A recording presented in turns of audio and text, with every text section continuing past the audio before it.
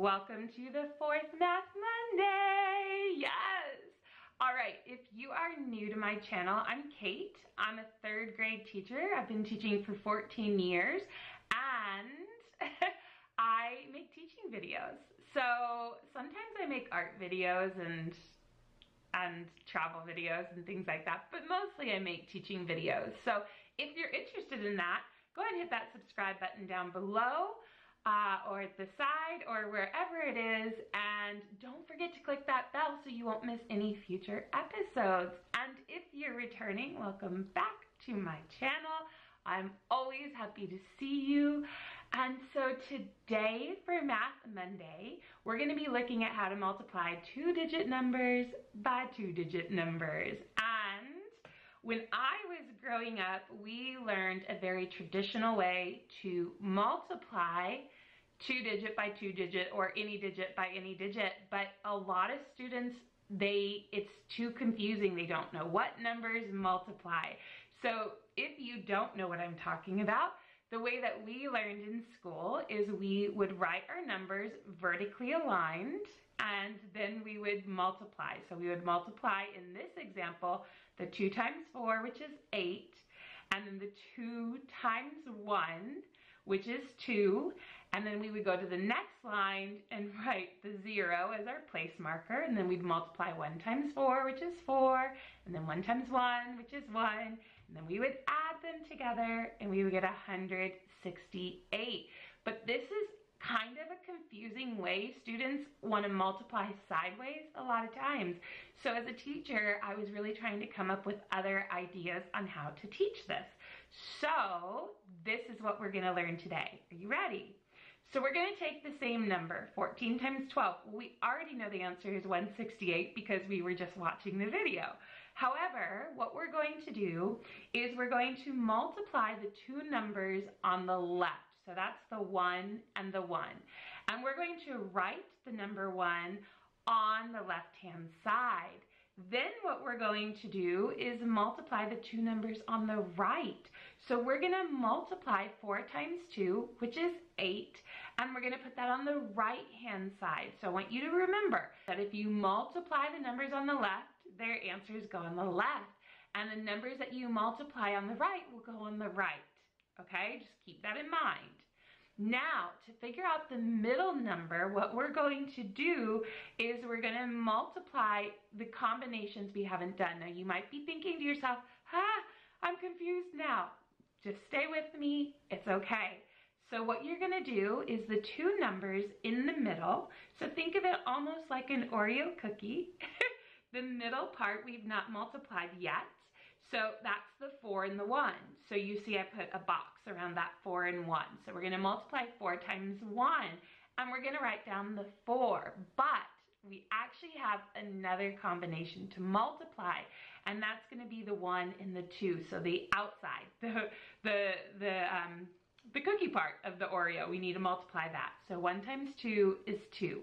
When we add those together, we will get 6. Now, if I'm looking at this problem, every number in each position, the number in the ones position, the number in the tens position, and the number in the hundreds position, they're all single digits. I don't have to worry about carrying yet. So our final answer is going to be 168. So that was easy, right? Now you might be thinking, Kate, come on. I don't know. I'm not sure about this. Don't worry, we're going to keep practicing. So the next number that we're going to try is 13 times 23. Do you know the answer yet? Don't worry if you don't. So here we go. We will multiply the 1 and the 2. These are the numbers on the left.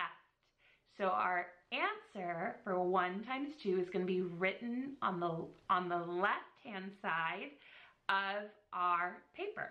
So we will go ahead and write down the 2. The next thing we need to do is multiply the two numbers that we find on the right. That's the 3 and the 3. So 3 times 3 is 9. That's right. So over on the right-hand side, we're going to put the 9.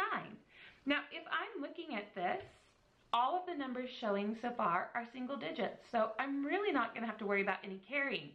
Unless when I get to the middle, the number is higher than 10, then I am gonna have to carry. But let's keep just seeing how it goes, shall we? Okay, so I have to multiply. You can think of it almost like the inside of a cookie if you want. I'm not really sure how you want to think about it, but it's the middle two numbers. So you're gonna multiply that 3 and 2, and you're gonna get 6. That's right. Now you have to multiply the outside two numbers, so the 1 times 3, and that answer is 3. So when you add 6 and 3, you get 9. That's right. So 2 gets rewritten, the 9 is already written, and our other 9 gets written. So the total answer is 299. Fantastic. You just solved a double digit by double digit number. How cool is that? If you remember which numbers to multiply, then this should be no problem at all. Let's take a look at another one. So we're gonna do 51 times 12. I'm just gonna tell you that there's probably gonna be some carrying. So now is when you're really gonna have to pay attention to how the numbers work together, all right? So here we go. I'm gonna go ahead and multiply my two numbers that are on the left, and that is the 5 and the 1. So 5 times 1 is 5. I'll write that on the left-hand side of my paper. Then I'm going to multiply the 1 times 2.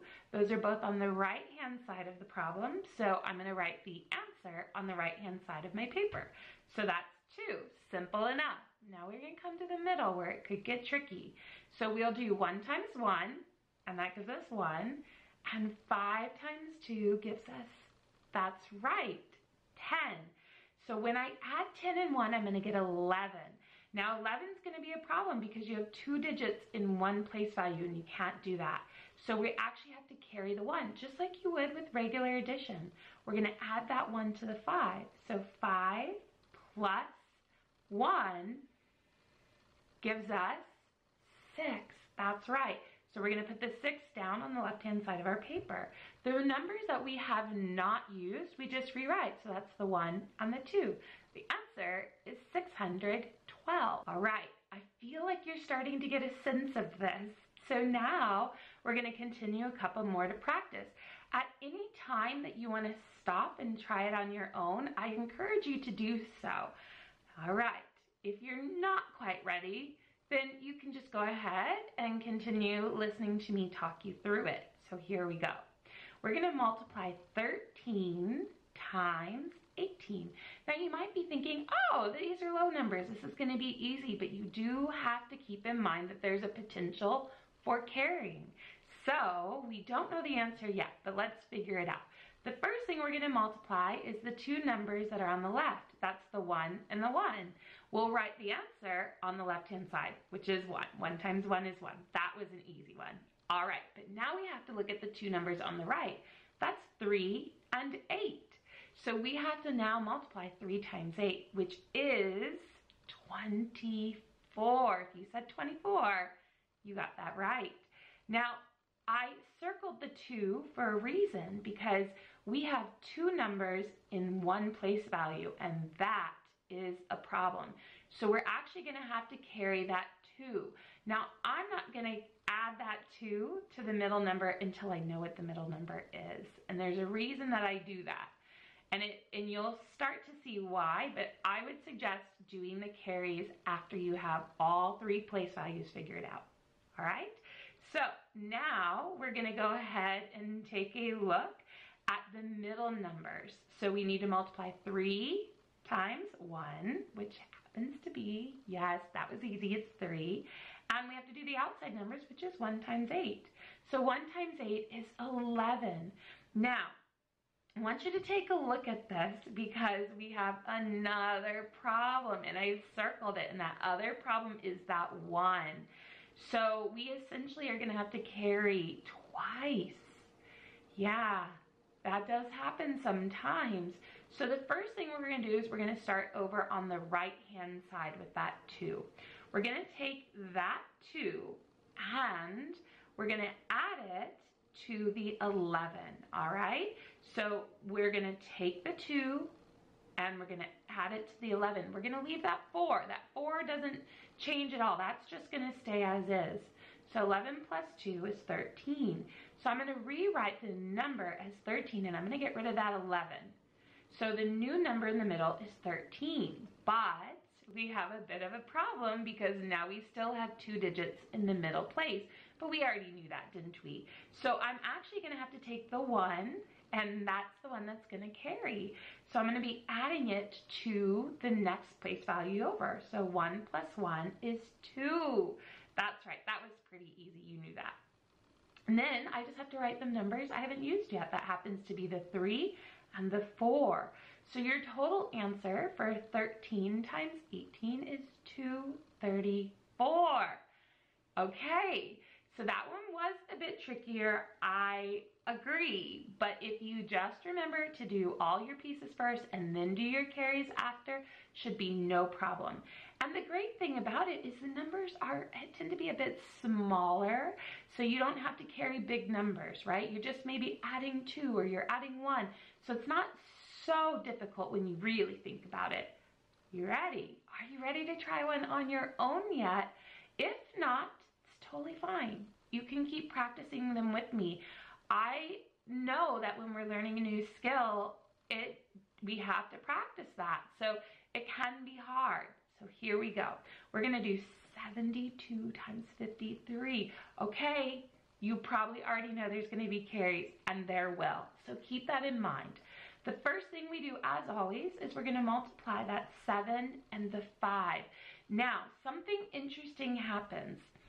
For your numbers that go on the left, if it is a double digit, you get to write it as 2 place values. It's the only one that you get to do that with. The only one. All the others will end up having carries, but that's just how this trick works. So 7 times 5 is 35. So I'm gonna write down 35. Now I'm gonna put 2 lines underneath, one under the 3 and one under the 5, to show that it is 2 separate place values. Now we're gonna multiply our numbers on the right. That's 2 times 3. 2 times 3 is 6. So I'm gonna go ahead and put down my 6. And if I'm looking at the number 6, it's a single digit. So I know that I'm not gonna have to worry about a carry. The only place I might have to carry is in the middle. Let's look and see if that happens. All right, here we go. So for the middle, we're gonna go ahead and we're gonna multiply the 2 times the 5. And 2 times 5 is 10. So yes, there's going to be a carry, but I'm not done. Now I'm gonna multiply 7 times 3. And that's gonna give me 21. When I add those up together, I get 31, that's right. So looking at it, we know that the 3 is the bigger of the number. It's 30 versus 1. So that 3 is gonna have to carry. So what we're going to do now is we're going to add 3 to 35. Got it? So 35 plus 3 is, did you say it? If you know 5 plus 3, you know 35 plus 3, and it is 38. Good job. So we're gonna write 38 down. The only numbers I haven't used or that are remaining are the 1 and the 6. So I'm just gonna write the 1 down, and then I'm gonna take the 6 and I'm gonna write it down. My final answer is 3,816. Did you get it right? I hope so. I hope you're starting to see how this works. I think one of the best things that you can do is just practice, right? Practice these and come back to this video as often as you need if you need that refresher, if you forget what multiplies together. But once you have it, it makes your life a lot simpler. We're gonna go ahead and do another one. All right, we're gonna do 63 times 41. Do you know the answer yet? If you wanna try it on your own, now is the time to pause the video. If you're not ready yet, it's okay. We'll do it together. So we're first gonna multiply our numbers on the left. That's 6 and 4. Remember that only on the left-hand side, if it's larger than a single digit, if it's double digit, you get to write it as 2 place values. It's the only one. All the others get written as a single place value. Keep that in mind. So 24 is a double digit, so we're gonna write 24 and put 2 separate lines underneath to show that it is worth 2 place values, okay? Now we're gonna take a look at 3 times 1. We have to do the right-hand side. So 3 times 1 is 3, simple. We've done that one before, okay, so we know that one. And if I'm looking at that, it's a single digit, so I know nothing will carry over from the 1s into the 10s. So I probably should realize that 3 will be the last digit in this answer. Okay, so now we have to do the middle. So so now you see I'm gonna take a little shortcut. I'm just gonna go ahead and write the 3 under because I already know that's the last digit. Do you see how that works? Only if it's already a single digit. Now I have to multiply the middle numbers. So we're gonna do 3 times 4, which is 12, and then I have to do 6 times 1. Those are the numbers that had not been multiplied yet. So 12 plus 6 is 18. And we have 2 numbers in one place value. So we are gonna have to carry that 1. That is gonna happen. So we're gonna carry the 1 over and we're gonna add it to 24. So we get 24 plus 1 is, that's right, if you said 25, you are correct. So we'll put down our 25. We haven't used the 8 yet, so we need to now write our 8 down, and then we already wrote the 3 down. So our total answer is 2,583. Did you get it right? It's really fun to do these. I enjoy them very, very much.